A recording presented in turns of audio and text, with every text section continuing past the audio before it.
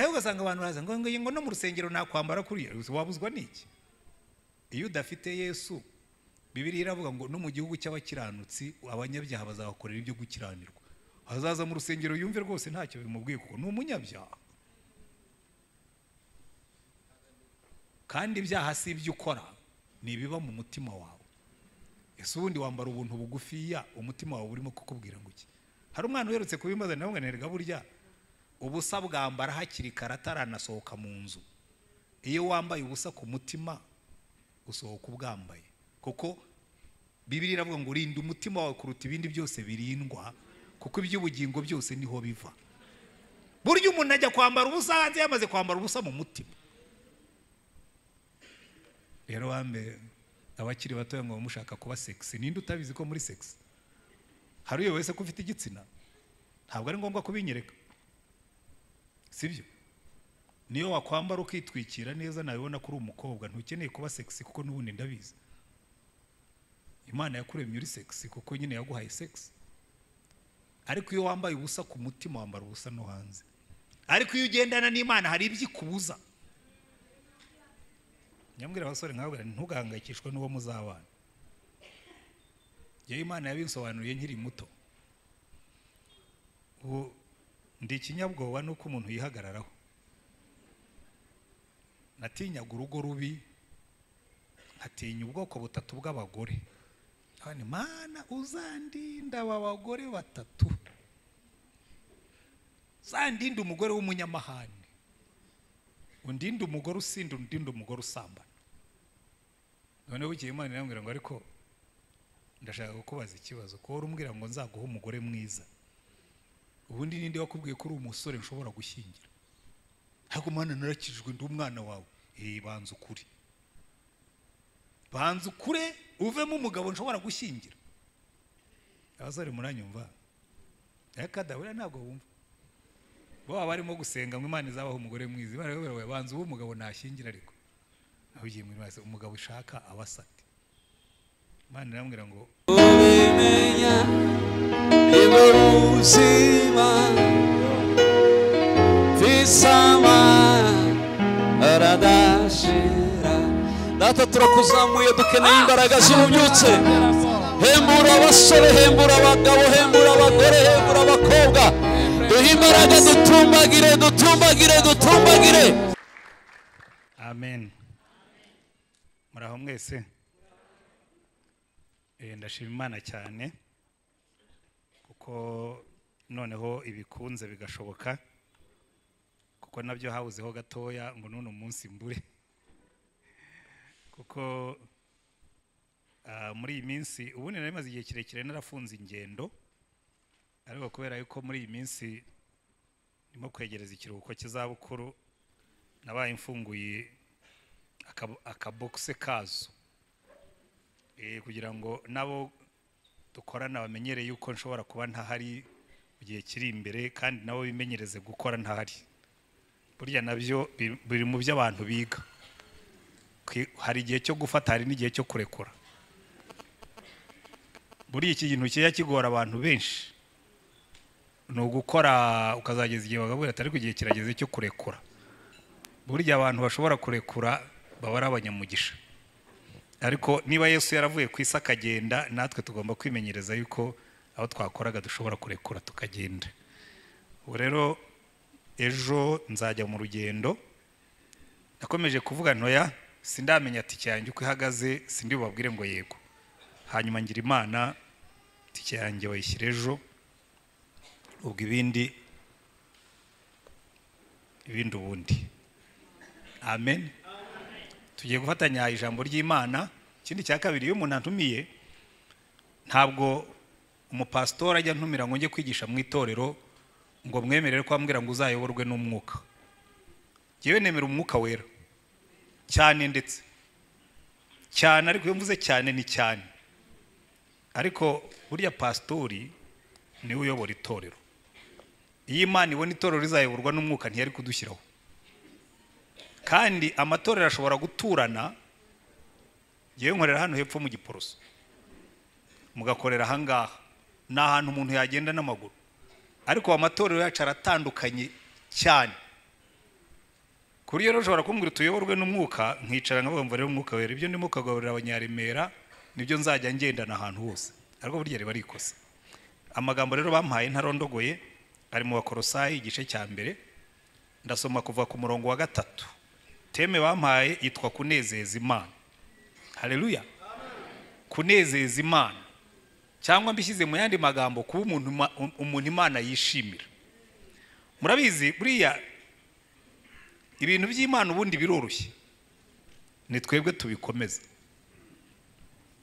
kuko nta kintu na kimwe dukeneye Imana itatubwiye. Ntabwo ijya idutungura, ntabwo ijya iturushya, ahubwo twebwe dufata ibintu by'Imana tukabikomeza cyane. Noneho abantu bakabwira ngo ariko ngo buriya wenda nk'ingero ebyiri, hanyuma umuntu agaza akabwira ati buriya nabwirwa n'iki yuko Imana ishaka ko nkora ibi ngibi cyangwa biriya. Nabwira ni hari ibintu bimwe Imana yo yamaze kuvanaho, babwira ngo ibi ngibi byo ntuzabikore, ibyo ntukirirwe ubiyibaza. Imana yakubwira ngo ibintu ntuzabikore, ntuzayibaze ngo mbikore cyangwa ne kubikora. Mbaho urugero, umugore umwe yigeze kuza kundeba arambwira ati pastor, ati ndagira ngo mfashe gusenga, nturasengera iki? Ati ndasengera divorce. Ntibyo ntukabisengere. Iby'Imana yavuze ko yanga ntukirirwe unabisengera. Niba ushaka kubikora ujye ubikora, ariko ntukayibaze. Hari ibintu Imana yaciye mu rugo ikabwira ngo ibi ngibi byo ntimuzanabitekereze, ntimukabikore. Wewe urimo urasengera divorce, ibyo sindi bugufashe kubisengera. Niba uyishaka genda ubikore, ariko nta n'ikimana izagusubiza, ko yamaze kukubwira ko ibyanga. Ubwo ibyanga ntukanabisengere, sibyo? Undi mwumva ubugoryi bw'Abakristo. Umuhungu n'umukobwa baragiye barasambana, hanyuma nabo sibyo bintu ubwo mubikora ngo twari twabisengeye. Mwabisengeye muti? Umva isengesho basenze ngo twagiye kubikora, tubwira Imana ngo ibi bintu niba utabishaka haboneke umuntu akomange ku rugi tutarabikora. Uri murasaba ikimenyetso cyo gukora iby'Imana yakubujije. Haboneke umuntu akomange ku rugi, nihaca iminota 5 atarakomanga, ubwo urobo bitwemereye. Ntabwo Imana izigera ikwemerera ibyo yakubujije, sibyo? Nababwira n'ibindi byinshi, ariko reka twigire muri Bibiliya dusome kunezeza Imana. Twakora iki ngo tuba abantu Imana yishimira? Twakora iki ngo tuba abantu banezeza Imana? Dukuramo iki iyo twanejeje Imana? Haleluya. Amagambo dusoma aravuga ngo dushima Imana, igice cya mbere umurongo wa 3. Kandi muraza kwihangana yuko mbazengurutsa muri Bibiliya. Giye nakijwe nsoma Bibiliya, nkunda kwigisha ngenda muri Bibiliya, ko nabyo bifite isezerano. Ntabwo Imana yigeze ivuga ko izaha umugisha imigani nabaciriye ariyo yose. Yaravuze ngo nzaha umugisha ijambo ryanjye, ngo kandi ijambo ryanjye ntirizagenda ubusa. Ubwo ijambo ryanjye rizamera nk'imvura, ngo igusha, ngo igwa ikameza ubutaka. Ngo iri jambo ryanjye rimeze nk'umuriro ushongesha n'amabuye. Ngo iri jambo ryanjye rimeze nk'inyundo imenagura ibitare. Ngo iri jambo ryanjye rimeze nk'itara rimurikira ibirenge byanyu. Ngo iri jambo ryanjye. Haleluya. Nimuza kubona rero mbazengurutsa muri Bibiliya, niko giyewe nakijijwe kandi niko mbaho.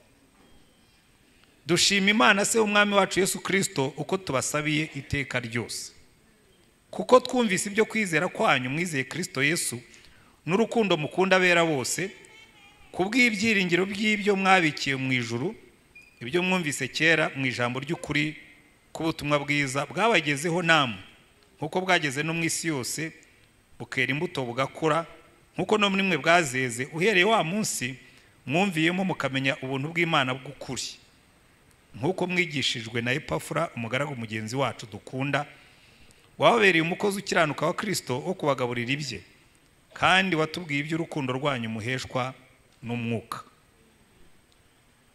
Amagambo tugiye kwiga ari muri iyo mirongo ikurikiye, nicyo gituma tudasiba kubasabira uhereye igihe twabyumviye, twifuza ko mwuzuzwa ubwenge bwose bw'umwuka no kumenya kose ngo mumenye neza iby'Imana ishaka, mugende nk'uko bikwiriye ab'umwami wacu, mumunezeze muri byose, mwere imbuto z'imirimo myiza yose, kandi mwunguke kumenya Imana mukomereshejwe imbaraga zose, nk'uko ubushobozi bwayo bw'icyubahiro bungana ngo mubone uko mwiyumanganya muri byose mukihangana n'ibyishimo mushima data wa twese waduhaye kuraganwa n'abera umurage wo mu mucyo. Niwe wadukijije ubutware bw'umwijima akadukuramo akatujyana mu bwami bw'umwana we akunda. Haleluya. Amagambo tugiye kwigaho nuriya murongo wa 10 ngo mugende nkuko bikwiriye ab'umwami wacu mumunezeze muri byose. Haleluya. Ibintu bitatu tugomba gukora ngo tunezeze Imana. Icyambere muri Zaburi 116 umurongo wa 12 Dawidi yaranditse aravuga ngo ariko ibyo Uwiteka yankoreye byose nzabimwitura iki? Burya ikintu cyambere kinezeza ni ukubona umuntu wakugiriye neza ubyibuka ukabizirikana hanyuma ukagira icyo ukora. Haleluya. None Dawidi aravuga ngo ibyo Uwiteka yangiriye byose nzabimwitura iki? Aravuga ngo nzakira igikombe cy'agakiza nambaza izina ry'Uwiteka. Haleluya. Ikintu cyambere tuzakora tukanezeza Imana ni ukwakira Yesu nk'umucunguzi n'umwami. Haleluya. Kuko Yesu ikintu cyambere Imana yakoze kirenze ibindi byose yadukoreye ku isi. Yatanze umwana wayo w'ikinege kugira ngo umwizera wese atarimbuka. Arapfa ku bwacu. Arangije avuga ngo noneho ni mwambare Kristo ature muri mwebwe, noneho Imana nikureba igibona Yesu muri wowe. Haleluya. Uriya rero kwigisha abanyamugi biragora cyane cyane iyo uri mukuru ungana nkatwe. Jewe navukiye ahantu mu nka iriya mu Mutara. Hari igihe inka yapfushaga inyana kugira ngo itagira ibibazo tukayitsindiraho indi nyana, ukagenda ugafatagaho ka ya nyana yapfuye ukaza n'indi nyana itari ya yindi ukayitwikiriza uruhu rwa ya nyana, kuko burya buri nyana igira impumuro yayo. Ni nkuko na buri muntu uko twese twicaye mu hano buri muntu agira icyuya cye. Twicaye hano imbere turi abapastori, ntabwo icyuya cyanjye n'icyuya cya pastori bisa. Dushobora twembi kubira icyuya, twembi turirabura, ariko ibyuya byacu ntibihumura kimwe. Niyo twatwitera deodora, ishati nambaye irimo na deodora, nawe ishati yambaye yanashyizeho deodora, iyo deodora imaze gusaza icyuya kivamo kiba gitandukanye ku bantu babiri. Buri rero n'inka nayo izi kumenya impumuro y'inyana yayo, ikazi ikinukiriza ikumva iyi nyana ni ya yindi ni ya nyana yayo, kandi nyamara inyana yayo yamaze gupfa. Ariko twashyizeho uruhu rwayo rurayitwikira ku buryo nyina iyo ikubiseho amazi uravuga ati iyi ni ya nyana yanjye. Buri rero natwe niko Imana yabigenjeje, yatwitsindiriyeho kubw'umwana wayo. Haleluya. Kuko kubw'akavukire yacu ntabwo twari kunezeza Imana. Kubw'akavukire yacu twari abanyabyaha tunukira Imana. Kubw'akavukire yacu twari abanyabyaha banga Imana. Kubw'akavukire yacu twari abanyabyaha barakaza Imana. Kandi n'uno munsi uretse imbabazi z'Imana kubwa Yesu, kuko buriya yewe nyambwira abantu genda umupastori kandi ukunda gukiranuka, ukunda Imana pe, ariko hari igihe muri gihe hapfunuka mikiro ahurizo iki kinyamaswa kivuye muri ge cyangwa kivuye ahandi. Ntabwo urumva utekereje ikintu kibaza niba kivuye muri wowe. Genda umuntu w'Imana, hari nubwo kiza ndimo gusenga, uricaye urimo urasenga kabisa, uri mu mwuka umeze neza, ukumva muri we hajemo ikintu giteye ubwoba utanatekereza ko ubundi cyava muri wowe. Iki gipfunutse heye muri ya kamere y'ibyaha. Ariko Imana ikakubwira iti humura. Reka wenda giye nkunda gutanga ubuhamya, bijya bigora abantu kuko abapastori burya tukunze kwereka abantu ko turi bitangaza by'abantu, nyamara burya turi abanyabyaha bagiriwe impuhwe n'Imana. Je rero nakijwe mvuye mu byaha, ari umunyabyaha, sinigeze mba umusinzi wa wundi ugwa mu myobo, nta nubwo nigeze mba wa musambanya utera inda akagira abana hirya no hino, ariko nari umunyabyaha. Noneho maze gukizwa, nari nkiri umusore mfite imyaka 25, inkumi zanyuraho nkumva ari ikintu kimbwira ngo hindukira ari kureba iriya nkumi guciyeho iragiye pe. Hayemwira mari Imana, ubu ko nakijwe kuki biriya bintu bitamvamo. Imana irambwira ngo rega ngo kamere iracyari muri wowe ukora uko ushoboye ye kugutegeka ariko irahari. Yenda hano ngwino umfashe dore mbere cyuko umuntu aba ameze wowe b'umwuka kuko sinakugira kamere sinagukira.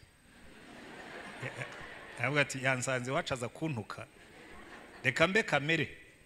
Ubundi iyo umuntu akiri umunyabyaha kamere iba yarazinze umwuka igategeka ubuzima bwe.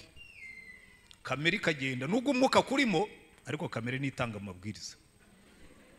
Yanyura ahantu yabona abagore ikajyayo nubwo umwuka arimo ariko kamere nitanga amabwiriza. Iyo umaze gukizwa ntabwo kamere ipfa ahubwo bihindura umwanya umwuka agategeka. Ariko nubwo umwuka ategeka tega amatwi wumve nubwo umwuka ategeka kamere yicaye inyuma ku ntebe y'abapasaje sitwaye imodoka ariko irarebera mu birahuri. N'umugenzi wanyura ku bagore beza ukumvira ngo se uriya mugore buriya wamubonye none se buriya tubyihorere pe twe ntacyo twabikoraho. Umwuka akavuga ngo kamere ceceka ndacecetse ariko nawe wamubonye none ukagenda umuntu akaza akagukora mu bwonko kamere ikakubwira ngo umuntu agusuzugure uri umuntu w'umugabo ureba. Umwuka akakubwira ati funga umuntu ushyireho agapfukamunwa ntunabumbura umunwa. Kamere igakomeza igatogota ariko nta muntu w'umugabo wemera ko wamukora mu jisho nta muntu w'umugabo wemera yuko wamutuka nta muntu w'umugabo ugenda gusa umuntu akagutuka ukamwihorera. Kubera ko buriya kugira ngo tuzere imbuto z'umwuka ni intambara ikomeye na kamere iri muri twebwe. Rero buriya umuntu uzabyemera hakiri kare ntajya yirarira. Numvise abantu bigisha akabwira ngo iyo wamaze gukizwa ngo kamere iba yapfuye. Abona tuyica buri munsi ariko kamere burya ni kabutindi urayikubita ukayicisha mu muryango ukayihamba wagera mu rugo ugasanga yagutanzeyo. Wari wirirwa mu masengesho ugasenga kabisa ukumva umwuka yamanutse ukumva ibintu bimeze neza ukavuga uti kamere kabisa i dead. Wagera mu rugo ugasanga umukozi yamenye terimosi. Ubwo ndabwira abadamu ye baba we kamere ikabwira madamu bamene terimosi ukibagirwa ko wiriwe wiyirije urimo kweza ubugingo. We kiba kireba hehe ikintu nk'iki cy'umuntu ugatukana umukozi akavuga ngo mabuja ngo akizwe yari mu rusengero yageze mu rugo ngo ntakizwa. Burya ntuzibeshye ngo suko udakizwa urakizwa ariko kamere iracyafite amashagaga. Kugira ngo rero tunezeze Imana burya icyambere gituma tunezeza Imana nuko tuba turi muri Yesu. Imana ikakubwira ngo rega n'ubundi wowe ku bw'akavukire yawe nturi umwana wanjye ariko kuko nagushyizeho umwana wanjye nkagutwikiriza urupfu rwe ndagukunda. Haleluya. Cyo ni ikintu gikomeye cyane ariko aho ni naho abantu benshi bajya bigisha inyigisho z'ubuyobe. Bababwira ngo rero bw'Imana idukunda ku bwa Yesu Kristo ngo ibyaha byose dukoze ntacyo biba bitwaye. Biba bigitwaye gikomeye. Kuko cyonyine no gukora ibyaha reka mbere icyo uko bikora. Umwana umwe dusengana hepfo hanga yigeze kuzarambwira ati pastor ati wowe ugira inyigisho zikakaye atari kubu narimutse yaranimutse yagiye muri ndi torero ati twebwe ati baratwigishije badusobanurira yuko ubuntu bw'Imana buhagije. Ndabona nti ati ubungubu ati hari ati ubundi najyaga nkora icyaha nkumva umutima umereye nabi atari kubera ibyo Yesu yankoreye ntacyo nyumva. Ndabona nubwo rero wapfuye warangiye. Ntereka nk'urugero ruri bugufashe kubyumva. Turi nkorera hano hepfo haha mu gipuruzo. Ndabona uzambuke hano muri koridoru ugenda usambanye uryamane n'indayi irwaye sida nintaguhamba uzaba uri ku miti. Icyo nicyo wifuza kubera ko ufite umudendezo muri Yesu. Kuko buriya umuntu ukubwira ngo wemerewe gukora ibyaha kuko Imana yakubabariye abagushutse kubera yuko uretse ko binaguteranya n'Imana nawe ubwawe uba wiyahura. Simple. Byoroshye bityo. Na burya iby'Imana itubuza nta nyungu n'imwe yo ifitemo. Ufitemo inyungu ni wowe. Genda uri umugabo kuko Yesu yakubabariye. uvuge ngo kubera ko Yesu yarambabariye ngo ngubu mfite umudendezo kubw'ubuntu bwa Yesu ugenda usambana. Nutaha urugo rwawe nirudasenyuka nuko madamu azaba atabimenye. Kandi Satani ntazakwemerera yuko ubikora ngo aguhishire. To utari bizamenyekana. Urugo rwawe rucumbi. Kagakiza se kakumariye iki? Agakiza katakurindira urugo, agakiza katakurindira ubugingo, ngo nuko ufite ubuntu bwa Yesu. Imana iravuga ngo umukiranutsi nasubira mu byaha bye ntashobora kunezeza. So nyigisho zirambabaza cyane, kuko ubundi nitwe dufitemo inyungu mu gukiranuka. Mwari mubizi? Buriya nitwe dufitemo inyungu mu gukiranuka. Nta kintu cyiza nko kubaho umutima wawe utagucira urubanza. Ukajya ugenda bavuga bati hari abagabo basambana uto ntabwo ari yewe. Hari abantu banywa inzoga mu rwije uto ntabwo ari yewe. Hari abantu biba amafaranga uti ntabwo ari yewe. Hari abantu bagambanira abandi utosige. Ukajya ugenda wemye kuko ntacyo umutima wawe kurega. Haleluya. Ariko uyu mujyi turimo, iyi si turimo, namwe mukijijwe. Jewe mba hano muri uyu mujyi ukabona abantu b'abagabo muri telefone arasiba ama message, arimo asiba muri WhatsApp, arasiba muri SMS ngo batazamenya ibyo yirirwamo. Ubundabunda uri umugabo. Undi umugabo agenda yemye ko aba ari umugabo, ugakiranuka ukagenda wemye n'umugore yakora mu mufuka wakamenya ibirimo. Na telefone yawe ntushyiremo amakode 1000 ngo atazamenya ibyo wirirwamo, kuko ntacyo ufite uhisha. Imana idutwikiriza agakiza kabonekera mu rupfu rw'umwana wayo kugira ngo dutangire urugendo rwo guhinduka, tunezeze Imana ariko natwe tunezerwe. Haleluya. So ikintu cya mbere dukora ngo tunezeze Imana no kwakira Yesu. Uwiteka nzamwitura iki? Kubw'ibyiza byose yankoreye nzakira igikombe cy'agakiza. Ariko iyo maze kwakira igikombe cy'agakiza, hari ikintu gikomeye cyane Imana idusaba kinanditse hano ngo murongo wa 9, nicyo gituma tudasiba kubasabira uhereye igihe twabyumviye twifuza ko mwuzuzwa ubwenge bwose bw'umwuka no kumenya kose ngo mumenye neza iby'Imana ishaka, aba ari byo mugenderamo. Buriya ikindi kintu cya kabiri ukora iyo wamaze kwinjira mu muryango w'Imana kubw'urupfu rwa Yesu, ugendera mu mategeko n'amateka yayo. Haleluya. Kuko buri ikintu abantu batumvise naho amategeko ahurira n'agakiza k'ubuntu.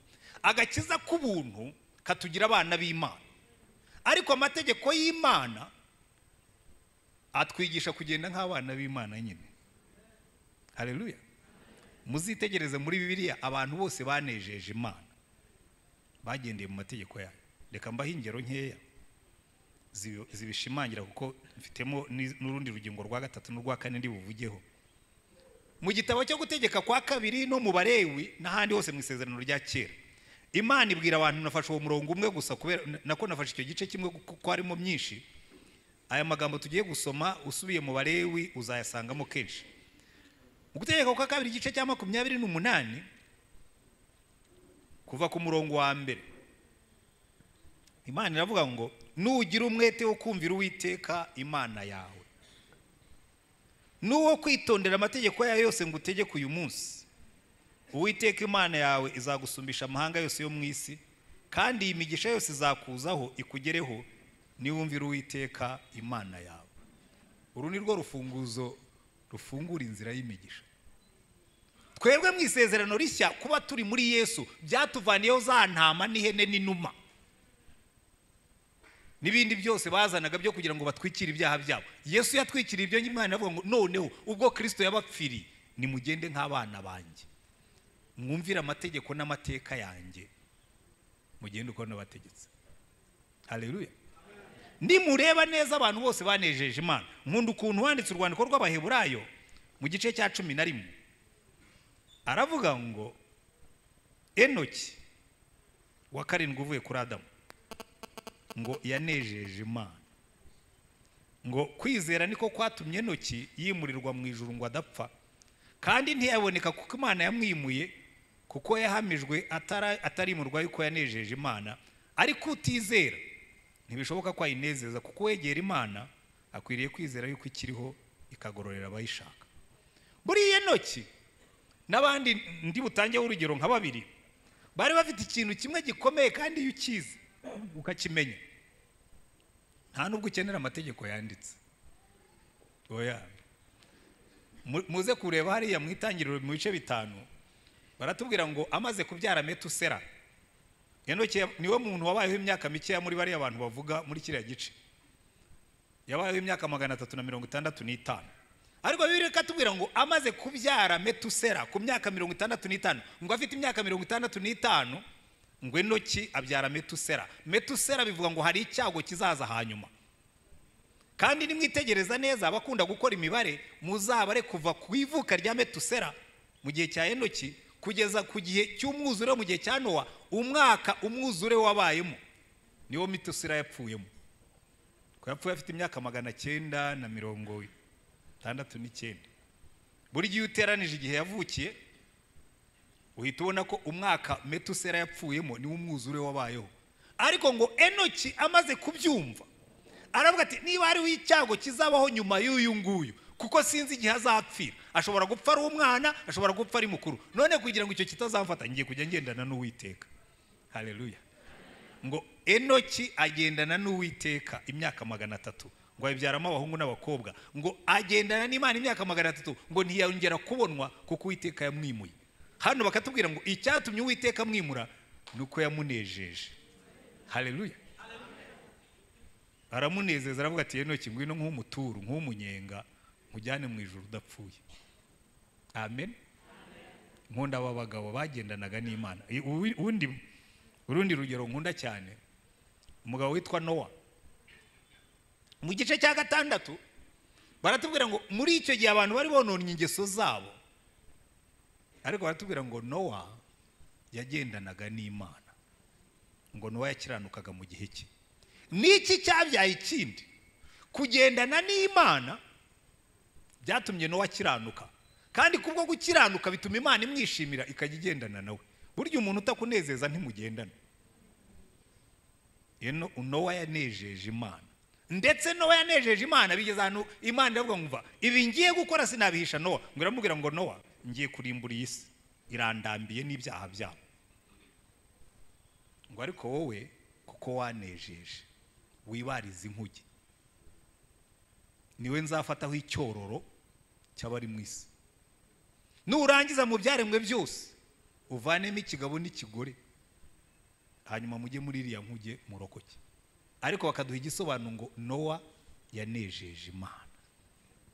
Haleluya. N'abandi bose nshobora kugenda mbaha ingero. Aburahamu muri ugiye Imana yajyaga kurimbura Sodomu na Gomora mu gice cya 18, yazanye n'abamarayika 2. Nayiza yafashe isura y'umuntu. Abiga theology murabizi ibyo babyita theophany. Hari igihe Imana yajyaga imanuka mu isura y'umuntu.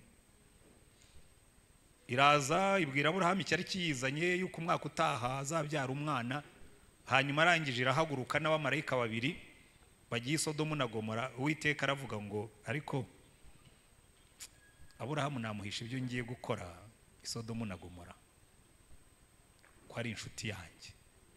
Aka rero ndagakunda cyane. Uza abantu Imana igirira ibanga kaba ngo ibi ntabwo nabikora, ntabwo Aburahamu ni inshuti yanjye.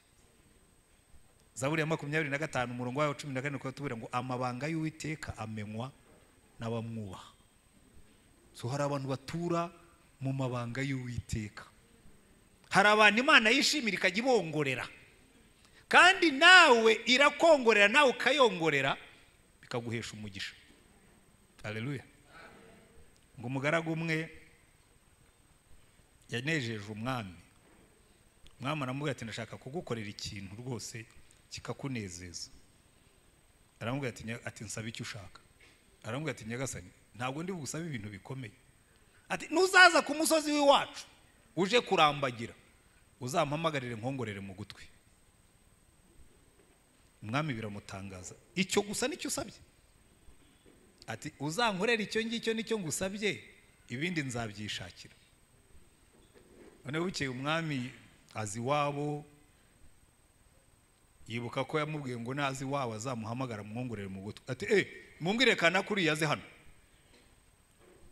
araza aramwegera apfukama koma amashyi ati gira hino ati ngaho nyongorera cya kintu washakaga kumbwira arambwira ati nyagasani ni iki ngiki wabirangije ni iki kiyese nashakaga kukongorera mu gutwi gusa umwami biramuyobera ati ngaho nikigende hano baribaza uriya muntu umwami ahamagara akamwongorera mu gutwi buriya mubwiye iki ntacyo yamubwiye ariko kuba yamuhagaze iruhande akamwongorera mu gutwi abatware bandi bajya bamubona bati uyu mugabo mujye mumwitondera yongorera umwami mu gutwi abafite inka bakamuhinga bakabati mumuhinga kuko ashobora kuzatuvuganira ubutaha navuga niyongorera umwami mu gutwi buriya kugendana n'Imana ikagushyira mu mabanga yayo ugashobora kuyivugira nicyo kintu gikomeye gishobora kubaho mu buzima bw'umuntu ababisobanukiwe burya babaho neza haleluya ariko hari ibyo isaba Imana iravuga ngo abazanyubaha bakagendera mu mategeko n'amateka yanjye nzagendana nabo nzabishimira haleluya icyatumye Nowa anezeza Imana nuko mu gihe cye yari umukiranutsi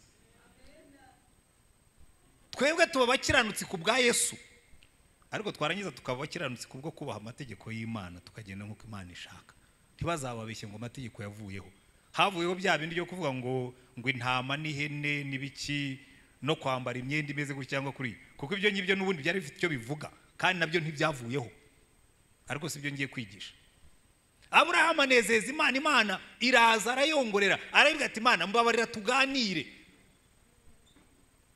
hanyuma kuko yose yo nkuru ndimo kwigishaho ngo Imana irokora Loti kubera Aburahamu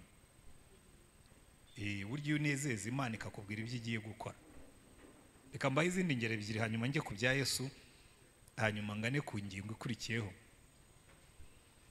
hari igihe Mose yatumye abantu 12 ngo bajye gutata igihugu cy'amasezerano bavuyeyo bazana inkuru nziza bazana iseri ry'imizabibu ngo rihetswe n'abagabo babiri riruta igitoki kinini cyo muri no minsi hanyuma aravuga ati igihugu twagiye gutata ni igihugu cy'amata n'ubuki pe dore ndetse n'inzabibu zaho ukuntu zingana buriya ntukabara inkuru nziza ngo nurangiza wongereho ariko batariko twabonye imidugudu miremire twabonyeyo n'abagabo banini bitwa abanaki baturebaga bakabona tumeze nk'inzige natwe twabareba bakabona ariko tumeze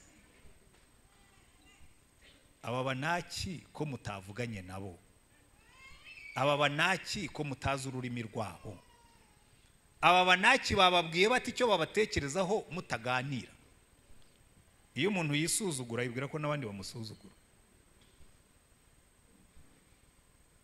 bari wambara umwenda wanga wenda kubera ko ubizi yuko umaze gusaza mu byo madamu wanjye niwe njye mbibwira buriya abadamu muri abantu beza iyi shati umuntu yambaye iminsi myinshi niyo itaracika aravuga atari ku ishati uyimazemo iminsi iyi shati nturayirambirwa kuko barambirwa vuba ahora ku ishati yanjye ko itaracuya ati abantu bose barabibona yuko ishaje urabona ishaje ariko hari igihe nyambara kubera ko yabishyizemo nkabona abantu bose barimo kubona ko nambaye ishati ishaje kandi nta kibazo rero iyo umuntu yisuzuguye yibwira ko n'abandi bamusuzugura iyo umuntu yiyanga yibwira ko n'abandi bamwanga kandi ntacyo yabatwaye aba babonaga ngo abanaki bababonye ngo bakabona bameze nk'inzige noneho Yosuwa na Kalebu mwumva ikintu cyiza barabwira ngo bariye iriya midugudu miremire mwabonye tuzayiritura bariya abanaki mwabonye tuzabarya nk'umutsima kuko Uwiteka twishimira haleluya ariko narakurikiranye ndashaka ariko niki cyatumaga uyu mugabo Kalebu na Yosuwa bavuga ngo Uwiteka aratwishimira noneho muri Yosuwa igice cya 14 Kalebu arazabwira Yosuwa aramubwira ati Yosuwa wibuke icyo Imana yatuvuzeho jewe nawe cya gihe twayivugaga neza turi Kadeshi y'Baruneya mu musozi wanjye nguhindure ibanga rya Kalebu aravuga ngo kuko nomatanye n'Uwiteka Imana yanjye kandi kuko nomatanye n'Uwiteka Imana yanjye zambaraga nagiraga kera ntabara ngatabaruka n'ubu nizo ngifite. Nkunda abasaza batekereza baryo, ariko ndabivuga ko nanjye ndimo gusaza, ariko numva ku myaka yanjye ningera kuri 85 nk'iya Karebu nzaba nkisaba umusozi uriho abanaki. Yaravuga ati kandi Yosuwa nujya kumpa ntumpa agasozi kariho utugabo tw'amabwa, unshakira umusozi uriho abanaki, ba bandi bateye abantu ubwo ndashaka gukubita ahantu hari abanaki. Haleluya.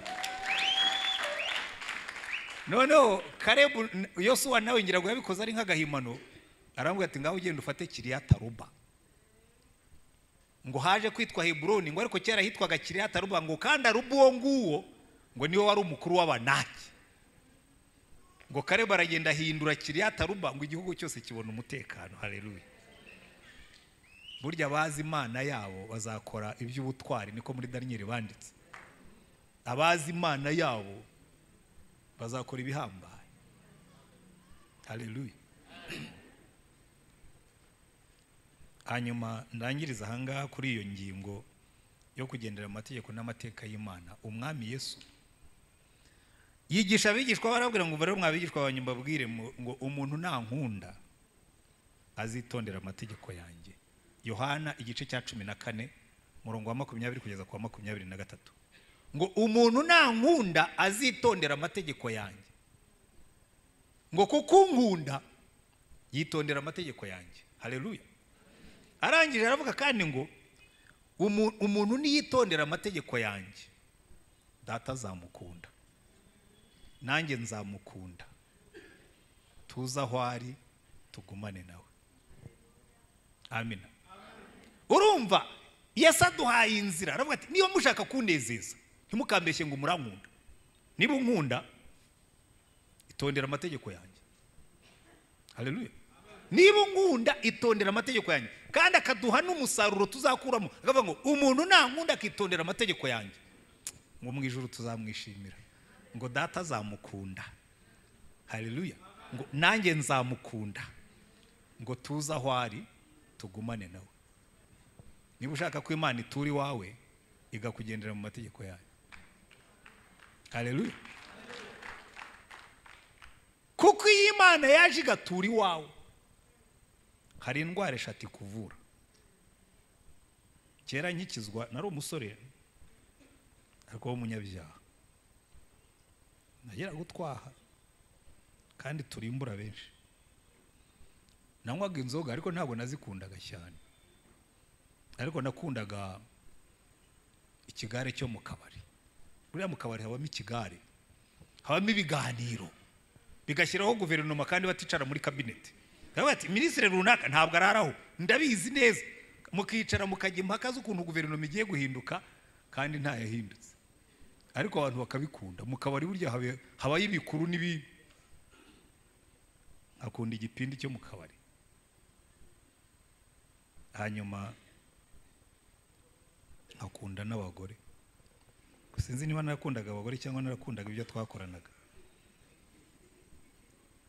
Hanyuma ndakizwa. Maze gukizwa, icyo cya kabiri kimbere ikibazo kuko cyo nakivuyemo.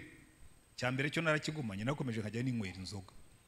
Nta nubwo njyewe nazinywaga mu rwihisho, ya nazinywaga ku mugaragaro. Ko n'ubundi yari nsanzwe nywa nkeya, sinigeze mba umusinzi. Nkabwira abagabo twasenganaga nawe ubundi kunywa akayoga gake hari icyo bitwaye. Paulo ntiyabwiye Timoteyo ngo ajye anywa gake. Umugabo twabanaga yamubwira ati se ko yamubwiye ngo ajye anywa gake kubera ko rwara mu nda, nawe urwara mu nda.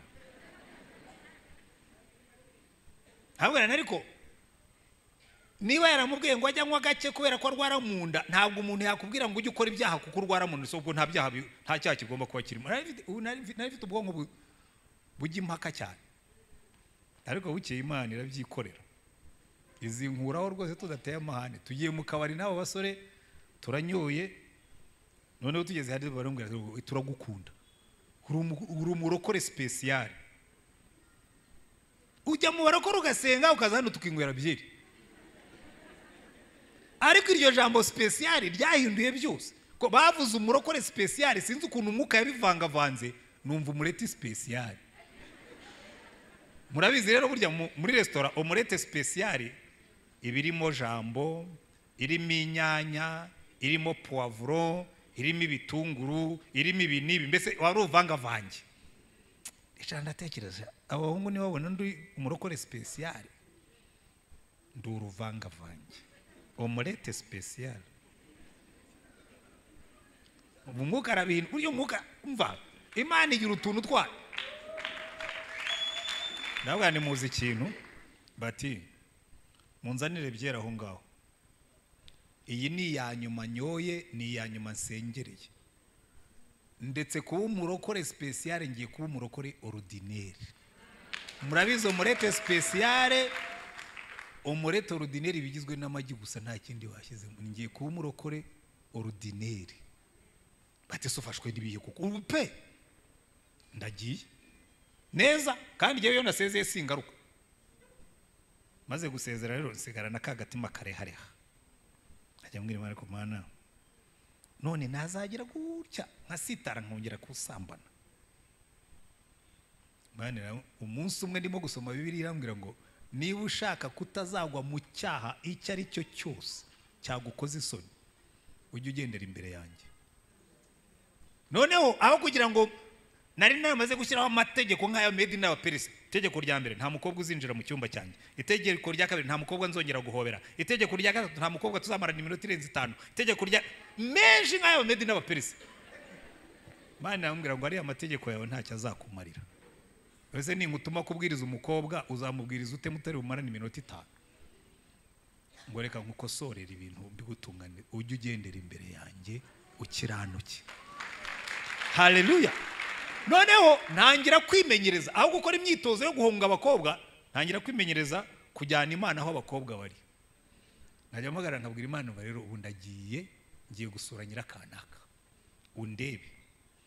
Nkagenda nkicarayo abanza nkasenga mvuga rero Mana unyitegereze undebe, kandi nintangira no gushukashwa ujye unyibutsa ko undeba neza. Bigeze aho birafata, nkajya ngenda mu nzira numva Imana indeba, nkajya ngenda aho ngiye hose nkumva Imana irandeba, nkajya ahantu ngiye hose nkumva Imana irandeba. Nuno munsi njya mbwira abantu hari ibyaha ntakora batari ko nawe ujye uca bugufi nawe byakuba nk'abantu yaha ngiye ngendera imbere y'Imana. Haleluya. Nta nubwo nigora mbaza ngo aya mategeko cyangwa ari ko hariho n'iby'Imana ikubuza kandi bitanditse muri Bibiliya. Kabwira ngo ibintu ukabikore. Nahoze nganira n'abantu ejo bundi bambwira atari ko se ibi bintu by'imyambarire ubivuga ikirabanirega, mujye mureka batazi Imana biyambarira uko bashaka ko nta Mana bafite. Ariko nenda kukubwira umukobwa uzi Yesu iyo agenda mu nzira yumva umwuka amubwira ngo ya ibi ngibi ntabwo bikwiriye, kuko iyo ugendera imbere y'Imana hari ibyikwiburiza y'ubwayo bitananditse muri iki gitabo, kuko nibikwiriye uwuriwe. Hewe ugasanga abantu baza ngo no mu rusengero nakwambara kuriya, wabuzwa n'iki? Iyo udafite Yesu, Bibiliya iravuga ngo no mu gihugu cy'abakiranutsi abanyabyaha bazakorera ibyo gukiranirwa. Azaza mu rusengero yumve rwose ntacyo bimubwiye kuko ni umunyabyaha. Kandi ibyaha si ibyo ukora, ni biba mu mutima wawe. Ese ubundi wambara ubuntu bugufiya, umutima wawe urimo kukubwira ngo iki? Hari umwana uherutse kubimaza nawe nganirega burya ubusa bwambara hakiri kare ataranasohoka mu nzu. Iyo wambaye ubusa ku mutima usohoka ubwambaye, kuko Bibiliya iravuga ngo urinda umutima wawe kuruta ibindi byose birindwa, kuko iby'ubugingo byose niho biva. Burya umuntu ajya kwambara ubusa hanze yamaze kwambara ubusa mu mutima. Rero wambe abakiri batoya ngo bamushaka kuba sexy, ninde utabizi ko muri sex hari uyo wese ko ufite igitsina ntabwo ari ngombwa kubinyereka, sibyo? Niyo wakwambara ukitwikira neza nabibona kuri umukobwa ntukeneye kuba sexy, kuko nubundi ndabizi Imana yakuremye uri sexy kuko nyine yaguhaye sex. Ariko iyo wambaye ubusa ku mutima wambara ubusa no hanze. Ariko iyo ugendana n'Imana hari ibyikubuza, hari ibyikubuza. Iyo abo bambaye ubwo buntu buto banciye imbere njya kubareba nkumva ijwi rirambwira ngo ariko ubwo urareba hehe? Urimo urareba he? Wari wumva ijwi rikubwira gutyo ngo ariko ubwo urareba he? Ugahita uhindura amaso uti Mana umbabarire ntabwo ari jyewe ni ibirangaza byo hanze hano. jya ugendana n'Imana, kuko iyo ugendana n'Imana nibyo bituma, kandi kugira ngo Imana igendane nawe nuko wowe wayinejeje. Ariko ukuramo inyungu ni wowe, kuko ugendana n'Imana ikakurinda ibyaha. Niyo mpamvu batubwira ngo Nowa yanejeje Imana ngo agakiranuka mu gihe cye, ngo Aburahamu yagendanaga n'Imana, Mose Imana iramuvugira, mushiki we Miriyamu na Aroni batangiye kumunegura ngo afite umugore w'umunyetiyopiya kazi. Imana mwitondeho gato, mwebwe nzajya mvuganira namwe mu nzozi n'umwireko, uriya twiganirira imbone nkubone, turagendana. Haleluya. Kunezeza Imana iyo tugendera mu mategeko n'amateka yayo. Yesu yaravuze ngo umuntu nankunda azitondera amategeko yanjye. Ngewe maze gusoma aya magambo, nafashe Bibiliya yanjye ndeba inyigisho zose za Yesu, mvanamo ibyo bashyize muri imperatifu byitwa itegeko. Umwanzi wawe ntukamuvume, ujye umukunda, umusabire umugisha. Iryo ni itegeko, ndabyandika. Tuntu twinshi, hanyuma nkajya mbisoma buri munsi kugira ngo nezeze Yesu. Kandi n'uno munsi bingejeje kure rwose, byampaye imbaraga. Rego buriya mba ntabikora ntimuba mwantumiye. Burya igikundiro muzabona ku mukozi w'Imana si uko aba ari mwiza. Igikundiro muzabona ku mukozi w'Imana si uko avuga cyane, si uko anavuga na za haleluya. Murabizi ko ngewe ntakunda no kuzivuga cyane. Iyi Imana wayinejeje, abantu bayo baragukunda. Igikundiro cy'Uwiteka.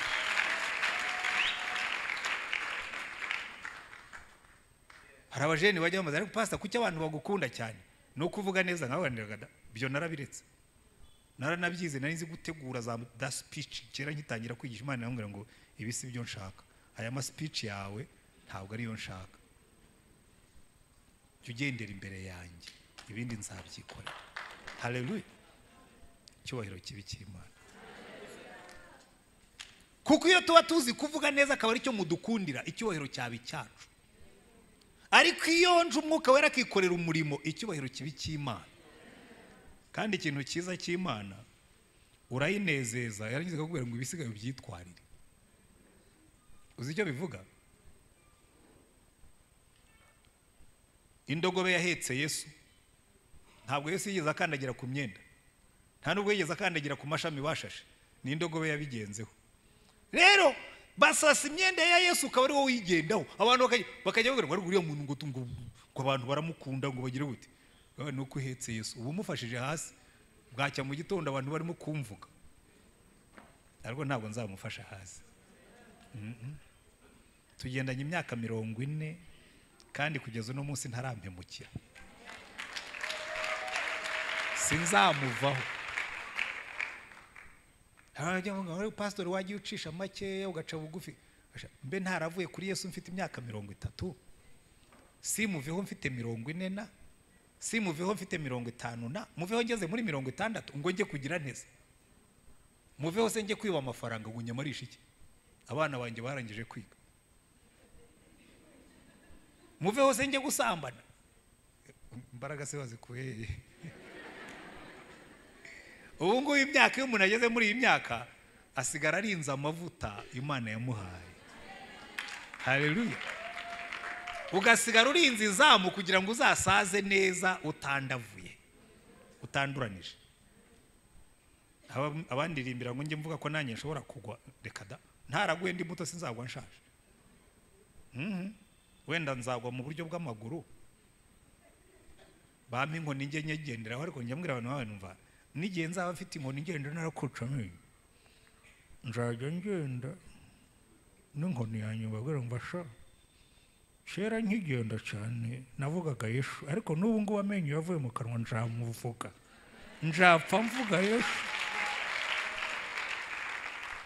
Kuko nta mugambi mfite wo gusaza nk'icupa ry'ingoroji.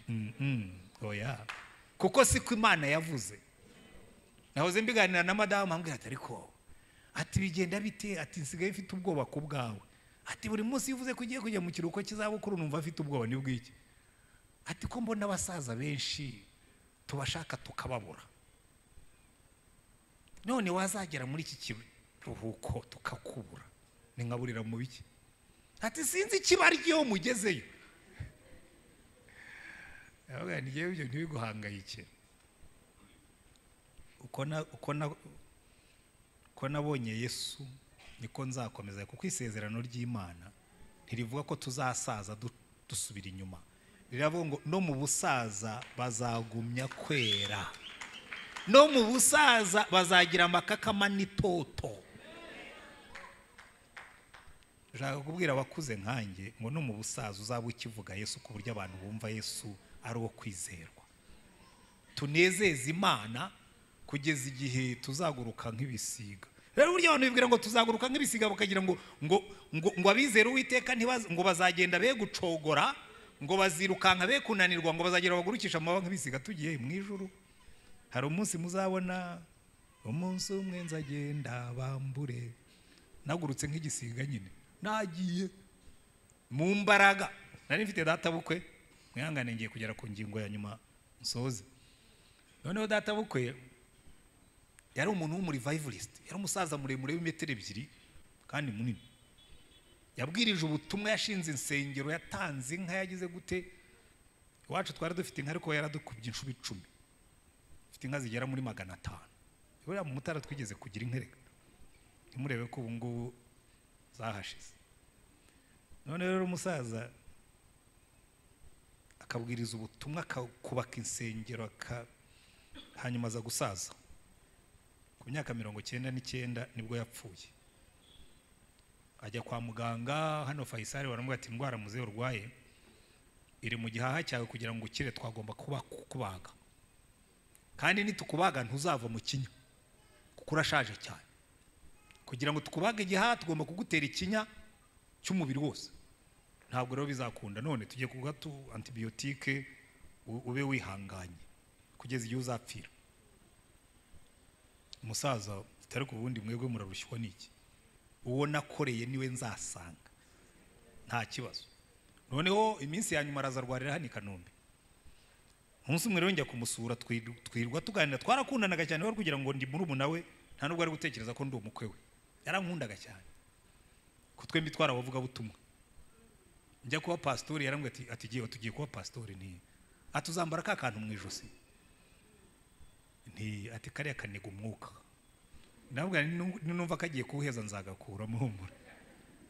None uwo munsi ndamusura, twirwa tuganira, turangije ndamusengera, namubwira rwose Mana, uyu mubyeyi wacu mwongerera imbaraga ave muri ibi bitaro. Ndasenga ndadodora, ndangije araseka, arambwira ngo giye ngo najyaga mbona ukuze, ngo nawe uracyari umwana. Nti ngo biriya wasengaga ni ibiki? Ngo urabwira Imana ngo imvane mu bitaro, ngo nese ngo mwampinduye decoration rero, ngo ubu no kujya muntereka mu nzu mukajya muza kundeba, ngo nka bya birabyo bataka mu nzu, ngo ubutaha nusenga ntuzongere gusenga ayo masengesho y'amapfapfa, ngo uzabwira Imana ngo Mana, ngo uyu mugaragu wawe yaragukoreye, ngo none muhe imbaraga zimurenza ikirere atahe, ngo iyi si ndayirambiwe, ntacyo nkiyikoramo, sinkibasha kugenda ngo mvugire umwami, uretse abaza kunsura hano n'aba ba infirmiere n'abarwayi ngenda kubwiriza. Iyi si irananiye, tubutaha nusengera uzasenge ubwira Imana ngo impe imbaraga zo kurenga iki kirere ntayi wacu. Acaho iminsi mike yako ararwara araremba. Noneho umwana wanjye niwe wari wirira mwene, yajyaga ahamagara abuzukuru be bakaza bakiriranwa. Arazarambwa ati dadi ntim, ati uyu munsi papa mukuru, ati n'ubwa mbere namwumvise ataka, ntiyatatse. Ati pe, ati yiri wataka, yatatse.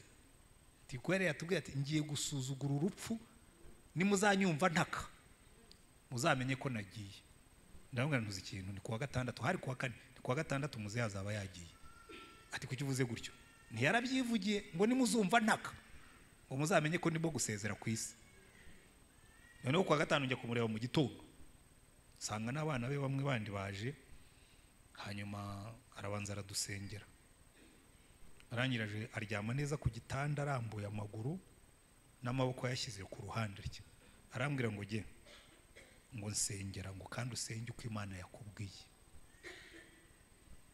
Narasenze bya bindi yantegetse, ariko nze ndabona Imana uyu mubyeyi wacu yaragukoreye, yaguhesheje icyubahiro. Niba igihe cye cyo gutaha ari iki ngiki, muhe imbaraga arenga ikirere. Narangije gusenga yagiye nk'umukiranutsi. Iyo bavuga ngo bazagurukisha amababa nk'ibisiga, hari izindi imbaraga Imana iguha ugasohoka muri uyu mubiri kaburagiye. Haleluya, kuko wanejeje Imana. Abakiranutsi bapfa batuje. Burya pastori twiga amasomo menshi. Abanyabyaha bapfa batera imigeri. Muzagende mujye mu bitaro muzabibona. Umuntu utarigeze anezeza Imana iyo agiye gupfa atera imigeri agashinyika amenyo urarwana n'ibiki? Tuza uzamuke nk'igisiga. Kuko ushaka kujya iwacu, kuko wanejeje Imana. Uko ugenda unezeza Imana wumva ijuru riryoshye. Uko ugenda unezeza Imana wumva ushaka kuyisanga. Uko ugenda unezeza Imana wumva mu ijuru ari heza. Ntangiye kubyumva afite imyaka 64. Na kera narabyumvaga, ariko nabo bakubwira ngo ugiye mu kiruhuko cy'izabukuru nzajya nezerwa Yesu nimva yo muvuge ku buryo abantu bazayavuga ngo ariko uriya Yesu avuga turumva ari mushya. Ahubwo giye imyaka itinze kugera icyo ko abansengera ntimukansengere ngo Imana izampa ijuru kuko uryo nararibonye. Umunsi nakira Yesu ijuru ni iwacu. Ahubwo mujye munsengera ngo mu busaza sinzarware. Nanga indwara zifata abasaza ugasanga umuntu yagiye muri retirement ngo yarwaye cancer, yarwaye ibi nibi. Oya muzansengere no gupfa kwanjye nzapfe mvuye mu mubiri gusa muzamuke nk'igisiga. Ariko ibyo nibyo nifuza, ibizaza byose nzabyakira. Ariko Yesu abyumve. Haleluya, tunezeze Imana. Tugende twongererwa imbaraga no mu busaza bwacu tunezeze Imana. Umva mbabwira abantu basaza. Ndarangiriza kuri iki cyanyuma nicyo niho ndi bubivugire. Mwere imbuto z'imirimo myiza yose kandi mwunguke kumenya Imana. Kwera imbuto. Bimwe mu bintu binezeza Imana no kubona abana bayo bera imbuto z'umwuka. Haleluya. Kuko ubundi intambara tuba turwana nayo tuyirwana na kamere, kandi kamere igira imbuto zayo, igira imirimo yayo, n'umwuka akagira imirimo ye. Haleluya. Bibiliya iratubwira ngo imbuto z'umwuka zo tugomba kwera tukanezeza Imana. Murebe muri Yohana 15 Yesu aravuga ngo ikinezeza data nuko mwera imbuto nyinshi kandi zigumaho. Kinezeza Imana, ikizanezeza data nuko babona mwera imbuto. Kandi koko natwe twabyaye. Hari umwana ureba kabara ngo uyu mwana aranezeza. Ikinezeza umubyeyi nuko ubona umwana wagenda nkuko umubyeyi ashaka. Ikinezeza umubyeyi nuko ubona byara umwana abantu bakavuga ngo umwana wo kwa kanaka ni icyitegererezo. N'Imana iyo tubonye tugenda mu isi abantu bakakwibazaho ngo kuki kanaka ahorana amahoro, kuki kanaka ahorana umunezero.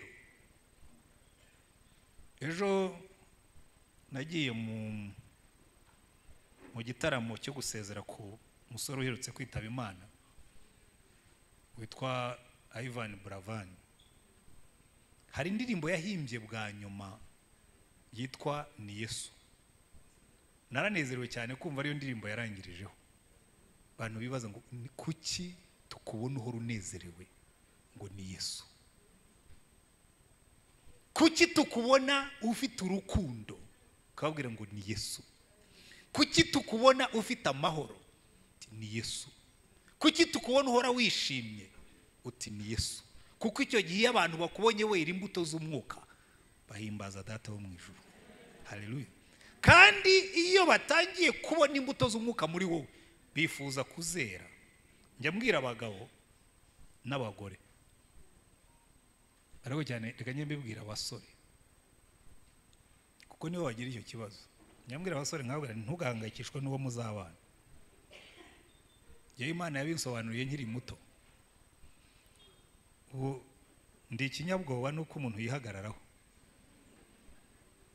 Natinyaga urugo rubi, nkatinya ubwoko butatu bw'abagore. Kandi Mana uzandinda aba bagore batatu. Uzandinda umugore w'umunyamahane, undinda umugore usinda, undinda umugore usambana. Noneho ugiye Imana irambwira ngo ariko ndashaka kukubaza ikibazo ko urumbwira ngo nzaguha umugore mwiza, ubundi ninde wakubwiye ko uri umusore nshobora gushyingira? Hago Mana narakijwe ndi umwana wawe. Banza ukuri, banza ukure uvemo umugabo nshobora gushyingira. Abasore muranyumva? Reka dawira ntabwo wumva. Bo barimo gusenga ngo Imana izabaho umugore mwiza, banza uwo umugabo nashyingira, ariko ahugiye muri wese umugabo ishaka abasate. Imana irambwira ngo ugende ufata Abagalatiya 5 umurongo wa 22, fata Abakorinto wa mbere igice cya 13 umurongo wa 4 kugeza ku wa 8, ubiture mu byihingemo kugeza igihe nzabona ugeze ku kigero nemera. Ndagenda nsoma Abagalatiya. Imirimo y'umwuka ni urukundo, ni amahoro, ni ibyishimo, ni ukwihangana, ni ingeso nziza, ni ukugira neza, ni ukugwa neza, ni ukwirinda, no gukiranuka. Noneho buri munsi mbihindura isengesho ryanjye nkavuga Mana umfashe, umpe gukunda, umpe gukunda aho ndi, umpe gukunda ibyo nkora, umpe gukunda abo dukorana. Nagera aho ngaho rero bikaba ikibazo, hose Mana nzakunda nkunde n'abandi badakunditse. Twarimo se n'abanyanga, nabo uzabakunde nyine. Sinakubwiye ngo n'abanzi bawe ujye bakunda basabira umugisha. Buriya rero iyo utangiye gukora biriya ukera ziriya mbuto, ugakunda n'abakwanga, ariko nta muntu urimo wanga abamwanga ngo hano ngo nsige musengeye.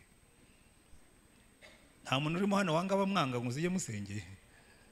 Ugakunda na bamwe badakunditse, bamwe basa nabi badakunditse, ukabakunda gusa kuko Imana yabaremye.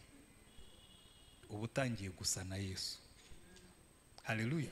Rero iyo utangiye gusa na Yesu uva kuri ya nyana y'insindirano ugahinduka inyana ya original. Imana ikavuga ngo Yesu urimo uragenda usa na Yesu. Noneho ntabwo cyambaye Yesu gusa, ahubwo urasa nawe. Haleluya. Ugakunda warangiza ugatuza, ukaba umunyamahoro, kandi ukaba joyful, ukagira ibyishimo. Hari abantu bahora bijimye nk'imvura yenda kugwa. Imana ikavuga ngo yajya unezerwa. Ariko rero nyambwira abantu nkabwira nti tekereza ufite umugabo ugukunda, akagukunda pe niyo umuceri washiririye, sibyo? Akagukunda niyo umunyu wabaye mwinshi mu isosi, akagukunda niyo wabyutse mu gitondo wihuta ukibagirwa gusasa. Kuko hari abagabo bamwe iyo badafite Yesu n'amashuka batashashe ashobora kumusenyera urugo. Ariko uyu mugore ugusiga adashashe bigutwaye iki? Ariko undi niba asize adashashe ni musase muryame, kubera ko wowe wera imbuto z'umwuka. Urakunda ugakunda umugore wawe niyo yasize adashashe, ukamukunda niyo umuceri washiririye, ukamukunda niyo isosi yakunaniye kuyirya kubera ko harimo umunyu mwinshi. Ugakunda gusa kuko ukunda, nta kindi gisobanuro. Ugakunda byaba byanashiririye ukishima ugaseka, ukabaze mada noneho byagenze bite iyo sosi ko irimo umunyu mwinshi? Twongeremo amazi. Ariko mwari mwabona abagabo bacumuzwa n'isosi, burya ntabwo baba buzuye umwuka. Jewe niyo wabizana arimo umunyu mwinshi, ndabanza mbirye ne no kukubwira ko wari mwinshi, ko nta mpamvu yo kuguteza ikibazo. Ko ari igihe madama ajya mbwira ngo ariko uyu munyu ntabwo wumva, kandi nawe wumvise mbere ntireka da. Kuko iyo umugabo agaye isosi iryo joro umuboye aravuga ko madama adakizwa. Uyu munyu se ni mwinshi, kandi ubwo ngo buri maratura mu mihogo. Ariko sinshaka kwera imbuto za kamere. Haleluya. erega ni gutyo njye nkosora abantu kuko ndabiza abagabo n'abarokore. Hari igihe tujya ahantu nk'abareze mujye mugerageze kwera imbuto z'umwuka. Ujya muri restaurant batinda kuzana ibiryo ukabura tonganye. Tweretse kujya kurya ahantu hirya ngaha umwana arabicanga azana ibyo tutakomanze. Atari ko murabona twara abarokore bane agapfukamunwa nige mukuru muri mwambara agapfukamunwa sans commentaire muri ibyo biryo. Murashaka ko uyu mwana bamukata? Ntacyo biri bugutware niba bazanye imboga runaka, ariko nubimusubirishayo we barabimukata. Ariko nshobora kumuhamagara nkamwe niyo ariko ntabwo wibeshye mu biryo twakomanze. Ati we ati mumbabarire ariko nzi uko wabigenza. Ntabwo wihangayika turabirya. Kuko jewe ndamwifuriza ibyiza. Ndera imbuto z'umwuka nubwo nariye ropa ntakomanze kandi wiyishyure. Ariko ndasigana nabimugena nkamwe rero ntukarangare gutya bishobora kukwicira akazi. Ariko sindi bumuhombye. Jumukosora ariko we kumuhombya kandi we kuvuga nabi ngo abimenye. Kuko we uri umwana w'Imana. Haleluya. Uza amakosa Imana yirengagiza. Umva madamu, umukozi namena itase ntukamukate. Ukata umukozi itase ejo akayarekepera akakugavura. Uretse ko nuna nakugavura utamukase, ariko ujye umureka abo umunyabyaha ntukamufashe. We ntabwo uramena itase kuva wabaho. Ariko umukozi yamena itase bakamukata umushahara wose. Nta nubwo bamukatangana n'itase. Oya baramuhana. Kwezi kwazashira ngo wamena itase, ngo ubundi wahengetse kanya, ubundi waharatuye isafuriya bata umushahara wose ukwezi wagiye. Ibyo ntibikabe mu ngo z'abarokore. Twe twera imbuto z'umwuka tukanezeza Imana tugasanayo. Nezeza Imana. Reka dusoze ariko mbasaba ikintu kimwe, ibintu bitatu. Icyambere, mwambare Yesu, mwifubike Yesu. Nkunda ukuntu Paulo yanditse mu Waroma ngo twambare Kristo. Mwana mbakorosa bivugamo twambare Kristo. Tumwifubike nka ya nyana bashyizeho uruhu rw'inyana yapfuye kugira ngo nyine ishobore kuyemera. Imana yatwemeye kubera urupfu rwa Kristo ku bwacu. Mwambare Kristo. Nimurangiza mugendere mu mategeko y'Imana, kuko Yesu yaravuze ngo umuntu nankunda azitondera amategeko yanjye. Kandi umuntu nitondera amategeko yanjye ngo data azamukunda. Niba ushaka kugira igikundiro cy'Imana, haranira kuyinezeza. Kandi Imana yanezerewe isa n'inka. Kera iwacu twajyaga turirimbira inka. Iyi nka yanezerewe irakamwa. Niyo Imana yanezerewe itanga umugisha. Munezeze Imana kuko harimo umugisha mwinshi. Hanyuma icyanyuma twera imbuto z'umwuka. Ko Yesu yaravuze ngo ikinezeza data nuko mwera imbuto kandi nyinshi kandi zigumaho. Yohana 15. Ariko niba wicayemo uyu munsi wumvise umwuka arimo kugukomanga akakubwira ngo ya hari ibyo ukwiriye guhindura mu buzima bwawe. Hari ibyo ukwiriye guhindura. Hari ibyo ukwiriye guhindura.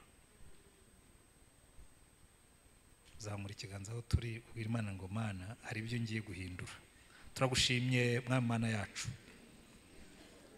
Twifuza kukunezeza ariko bijya bitunanira. Umugaragu wawe umwe yarabivuze aravuga ngo nifuza gusa na Yesu, ngo ariko iyo nitegereje nsanga ntasa nawe, ngo none mukiza mwiza umfashe nse nawe by'ukuri. Fasha buri muntu wese hano tunezeze umutima wawe. Fasha buri muntu wese uri hano tugendane na Yesu, tugendere muri Yesu, twambaye Yesu, dusa na Yesu, tukunezeze. Fasha buri muntu wese uri hano agendere mu mategeko n'amateka yawe umwishimire. Fata buri muntu wese uri hano yera imbuto z'umwuka. Uduhe kugendera mu rukundo. Mana uduhe gukunda aho turi.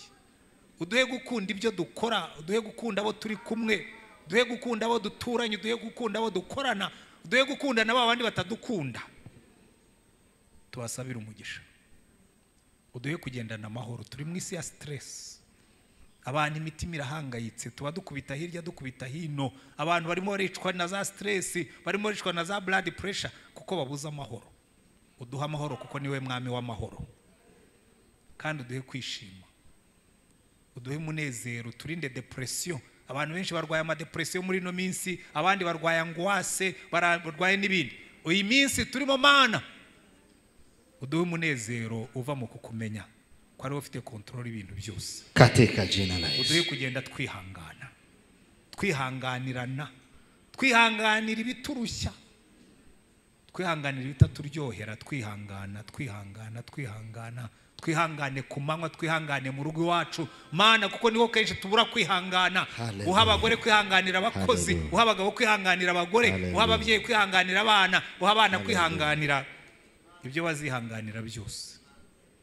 Kandi duhinde kugendana ingeso nziza, tugende tugira neza, tugende tugwa neza, tugende dufite kwirinda no gukiranuka.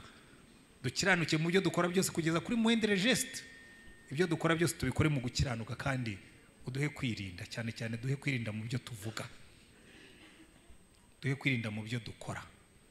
Kuruta ibindi byose ujye utwibutsa ko tureba, ujye utwibutsa ko tureba, ujye utwibutsa ko tureba, ujye utwibutsa ko tureba, ujye utwibutsa ko tureba, biturinde gukora ibyaha kuko tureba. Ugendane natwe Mana, izina rya Yesu. Tuguhaye ishimwe, tuguhaye icyubahiro, dushyize hejuru izina ryawe, nawe tunezeze, uduhe umugisha nk'ubwoko bwawe, mu izina rya Umwami wacu Yesu Kristo. Amen.